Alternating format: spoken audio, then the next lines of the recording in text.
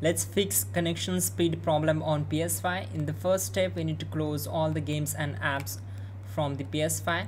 Then simply select settings, then choose users and accounts, go to other option and select restore licenses and choose restore. This will take around 4 to 5 seconds to complete the process.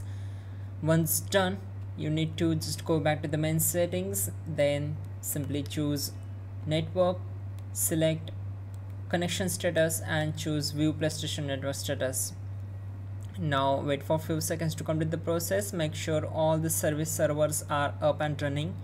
If not, what you have to do, just on the same page we need to go to settings, then select setup internet connection, press option button on your internet connection, select frequency bands and choose automatic, then go to advanced settings.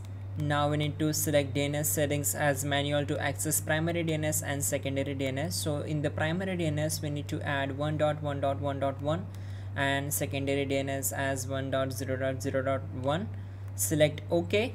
If this not work, what you have to do, simply add here 8.8.8.8.8.8, and then for the secondary DNS we need to add here 8.8.4.4 and select OK.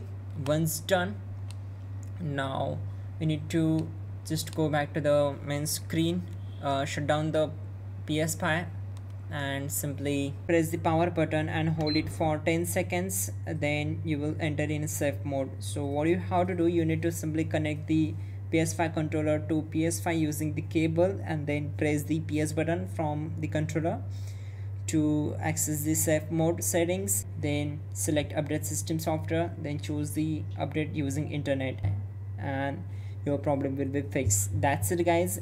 Comment awesome in the comment box, so I will heart your comment, like the video and your problem will be fixed. That's it guys, you're good to go.